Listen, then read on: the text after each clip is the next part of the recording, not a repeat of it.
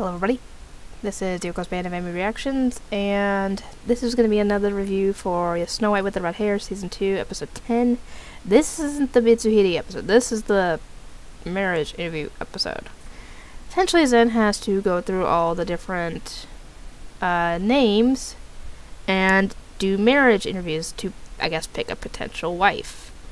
Obviously, we know that the only woman he wants is Shirayuki, but she can't be on the list because she's not of any, sort of noble birth. Anyway, Zen's trying to find a way around this. He actually does. So, he only has to interview one person at least, just to appease his brother. And he picks Kiki because Kiki is actually the daughter of a count. And her name is actually on the list, so technically he can't interview her, even though they obviously aren't interested in each other. And apparently, Mitsuhide is clueless, at least when he first met Kiki, because he thought that she was a boy. Yeah, he's not too bright at times.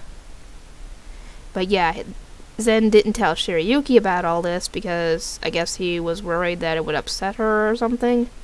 But later on he ends up telling her after Obi kinda spills the beans.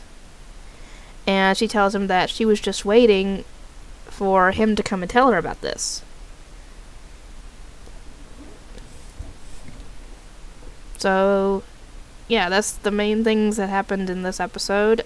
If I missed anything, let me know. I know this one's a short one, but not really much happens in it. But, yeah, we're getting to the end. We only got 2 episodes left, and yeah, I was kind of disappointed when I finished the show, but I'll explain why in the last episode. Anyway, I hope you guys enjoyed the reaction, and I will see you all next time.